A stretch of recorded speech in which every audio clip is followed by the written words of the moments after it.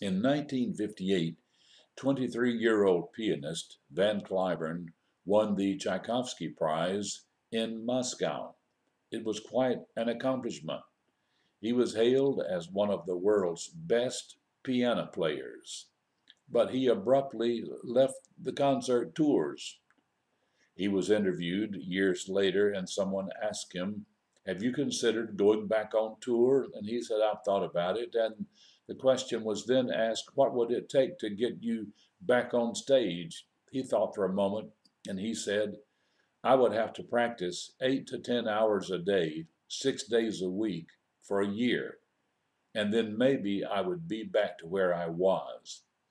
Do you know what he was saying?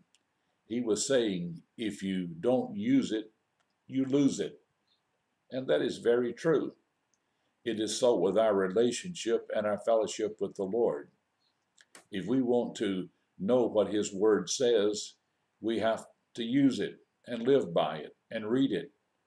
If we want to grow in our relationship with the Lord, we have to worship Him and honor Him. We have to submit ourselves to Him. We either use it or we lose it. Don't lose your relationship with the Lord. Don't lose the strength that you have from the Lord.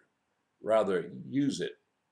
Find a place this weekend where you can use your faith, express your faith, worship our Heavenly Father, submit to Him, seek His will, seek His face, be true to His Word. For you see, we either use it or we lose it.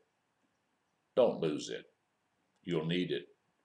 Thanks for watching Don Howell, today's Light and Love from Liberty.